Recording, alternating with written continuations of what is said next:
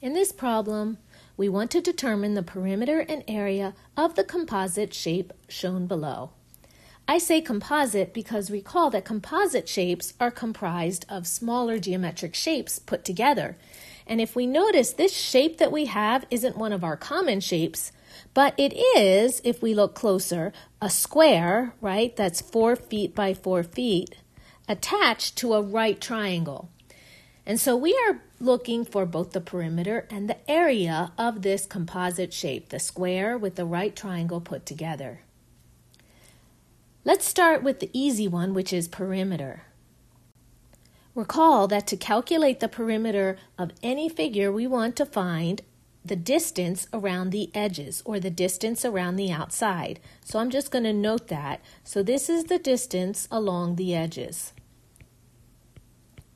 And generally speaking, we can get the perimeter by simply adding up those measurements.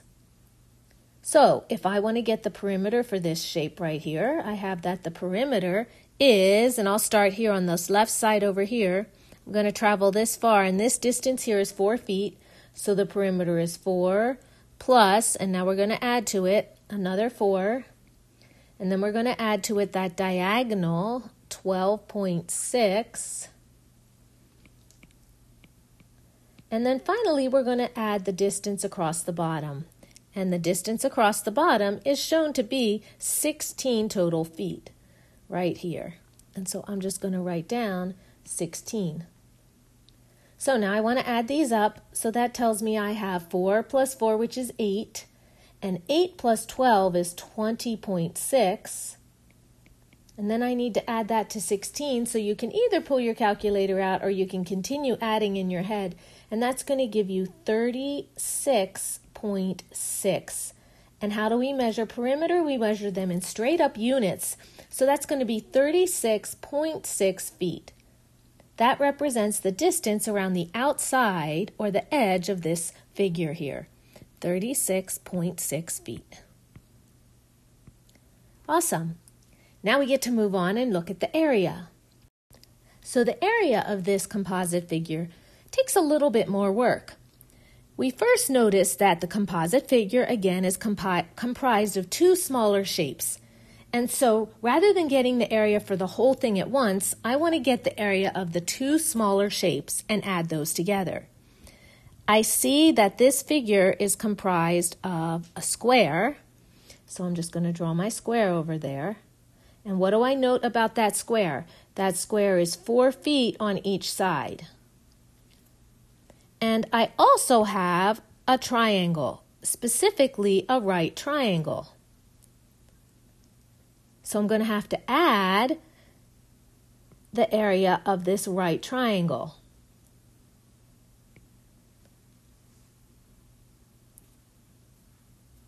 Let's start with finding the area for the square, and then let's find the area for the right triangle. All right, starting with the square. So, square has an area. And what is the area formula for any square? Well, it's length times width, or if we like, the side times the side, right, when you're talking about a square.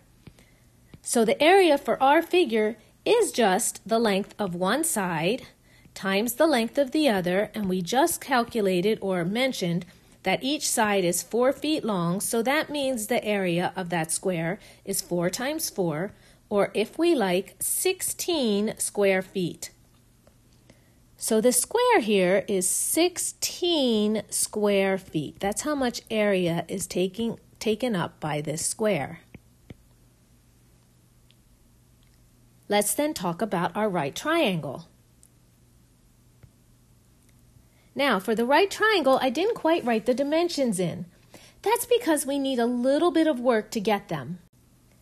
Let's start by first recalling what is the formula for the area of any right triangle. Well, if we label the distance across the bottom the base, and we label this distance here the height, do you remember that the area for any right triangle is 1/2 times the length of the base times the height?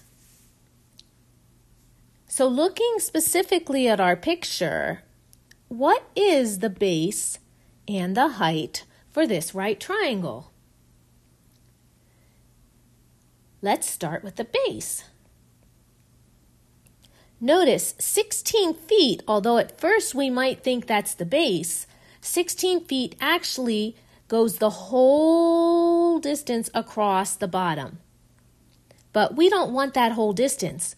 We want just a portion of it. We want the portion that pertains to the right triangle. So, thinking in our heads, how can we get the distance there? Well, I'm going to put one more measurement in and see if that helps us. We do know that this red length right here is 4 feet, and that's because this is a square. So if this red length right here is 4 feet, and I know my total distance is 16 feet, well, that must tell me then that this length here across the bottom has to be just 12 feet, right? Because the 12 plus the 4 gives us that total 16. So that means that the base of my triangle is actually just 12 feet. How about that height? Well, if I look at my triangle, what do I see? The height is this distance here, but again, that shape to the left is a square. And so that means that this height matches the height opposite or parallel to it, so that height just is equal to 4 feet, the side of the square. So that tells me in this right triangle, I have a right triangle with a height of 4 feet. Now I have the dimensions, and now I can actually finish this problem. So, I know the area of a right triangle is 1/2 times the base times the height. So I'm going to take 1/2 times, and what did we say the base was? The base is 12. And what did we say the height it was? The height is 4. So I have 1/2 times 12 times 4, or if we like, 1/2 or half of 12 times 4, which is 48. And do you know what half of 48 is? So you can either in your calculator take 1/2 times 48, 0.5 times 48, or 48 divided by 2, right?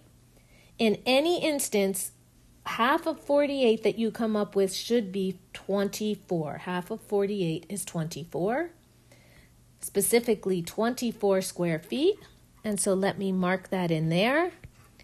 So that tells me that the area of the right triangle part, or the space inside the right triangle part, is 24 square feet. We are almost done, so close to the finish line. To get the total area of this composite shape, we simply want to add together the area of the square, which is 16 feet, and the area of the right triangle, which is 24 feet. So, scratch work, if I add 16 plus 24, what's that give us? That gives us a total of 40 square feet. 16 plus 24 is 40 square feet.